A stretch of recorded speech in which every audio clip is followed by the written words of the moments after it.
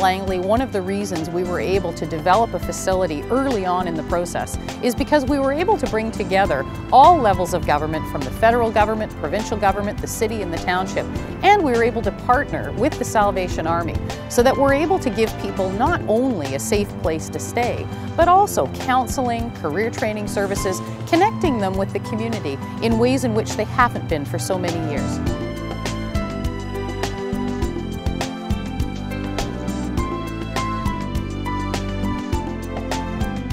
Now, of course, through the Olympic legacy, with the help of Britco, we're going to be having units available, thousands of them, across the province, in every community. And that's another important thing to realize. Homelessness is not just an urban problem. It's something that is taking place across British Columbia, and that's why we have solutions being provided across British Columbia.